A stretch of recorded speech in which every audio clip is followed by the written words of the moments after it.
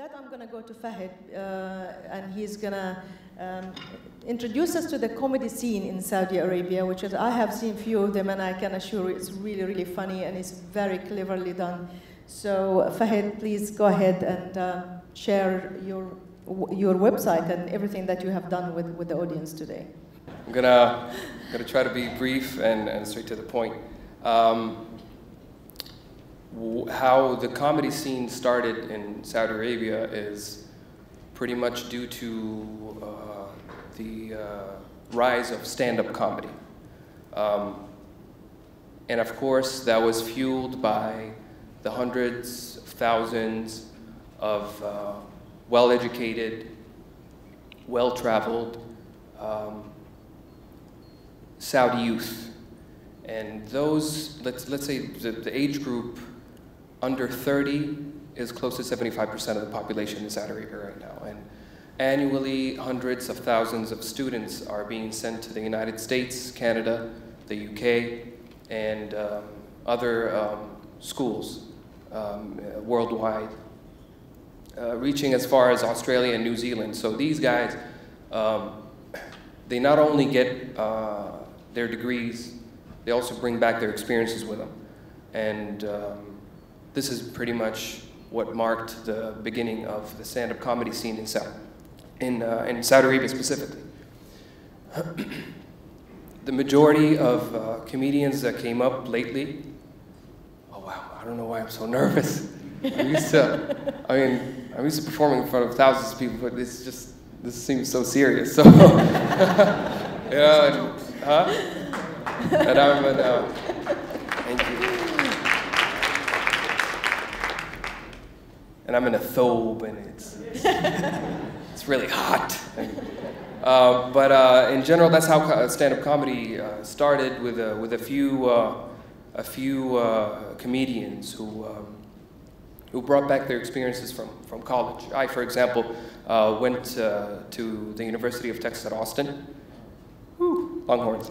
All right. So that's where I started attempting stand-up comedy, pretty much. A couple of failed attempts, but then it kind of became a passion of mine, and I took that experience back with me to Saudi Arabia, and more comedians started popping up in Saudi because it became this new popular genre, let's say, where the youth can express themselves, can express their opinions freely, and thousands of people attend. So it was a very popular endeavor at that point. During these stand-up shows, not only turned out to be just for stand-up comedy, they became creative hubs where creative individuals started meeting. That's where I met director Ali Kelthami, who ended up becoming the director for the first monologue-based satire show that we have on YouTube, La Ikthar, currently close to 1 million subscribers, more than 90 million views. Our total views for our network right now that started from that show has over 1 billion views right now.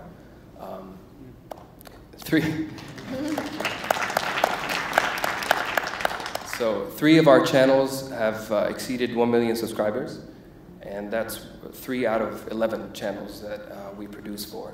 I think when we started doing stuff on YouTube, we never really imagined that we'd be getting these kind of views at all.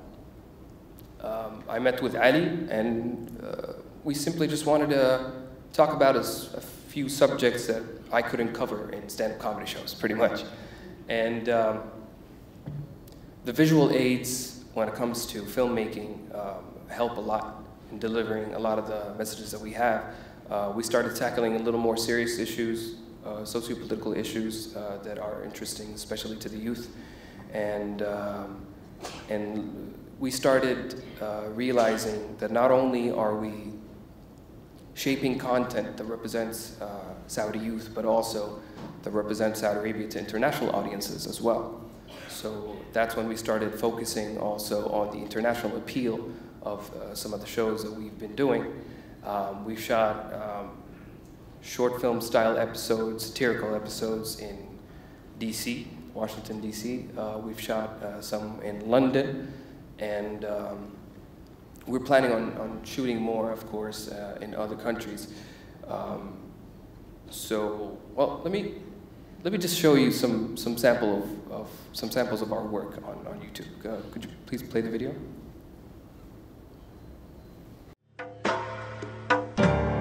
ايش تسوي ذا هنا؟ الله شكله سعودي واضح من الخشة والخشم الكبير. لا يكون يحسبني أشرب. لا لا لا لا، خليني أصرف الموضوع بالجوال. أجل معاك بلاك بيري ها؟ وقاعد تكتب بسرعة. باين من جبهتك الكبيرة دي إنك سعودي. لا يحسبني أنا أشرب، لازم أسوي نفسي ماني سعودي. هلا ميت. تعرفون اللي جنبي هذا إيش؟ هذا من السلطات. أنتم في قضية اشتباه أنكم عصابة مكسيكية، ها؟ مسوين انكم عصابة. انت امك تصل. الو ابني اكل. ابني مسجون. Listen.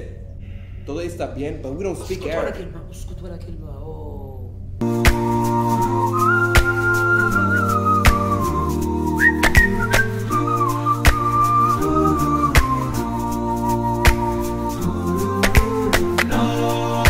No woman, no drive. No woman, no drive. No woman, no drive. No woman, no drive. عني ولا تسأل وش اللي جرالي. الله الله الله الله، وش ده صوت زين. الله يزين ايامك ان شاء الله. مشاهدينا، انا والله ماني مصدق بلقيس. هلا كيف الحال؟ الحمد لله. شو الاخبار؟ تمام والله العظيم انا صراحه المهم جدا في هذه الدورة الانتخابية انها اول مرة تشارك المرأة كناخبة، يعني تصوت، وكمرشحة، يعني يصوتون لها. هذا طبعا سبب حالة اقرب شيء قال عنها هلا.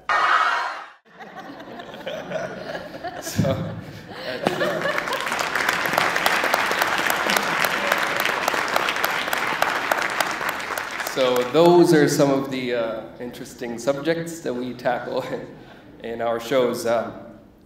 If you saw the one with the Saudis posing as Mexicans, the reason is because that happened post the Boston Marathon events. So to kind of face prejudice and try to basically blend in, they acted like they were Mexican. So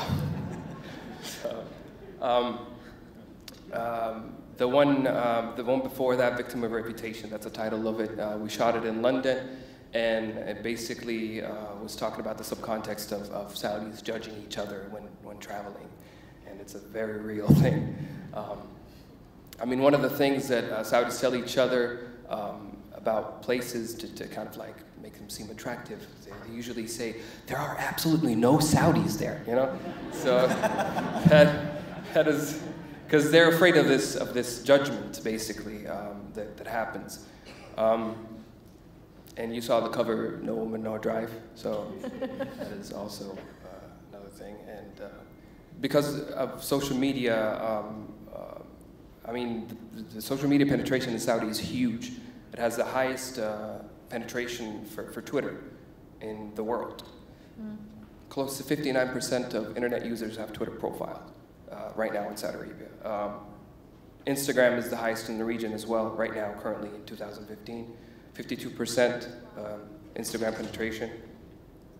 And as of this year, Snapchat has also become pretty popular. There have been like, 5 or 6 live stories from Saudi Arabia. 22%, that's the social media penetration for Snapchat in Saudi Arabia, and that's all in 1 year. It happened, basically went from 0 to 22%. And social media not only had an impact on this whole new media movement on YouTube, Saudi Arabia being, well, at some point being the #1 source of mobile YouTube views, currently second only to Morocco because of Inta Ma'allim. Personally, that's what I think.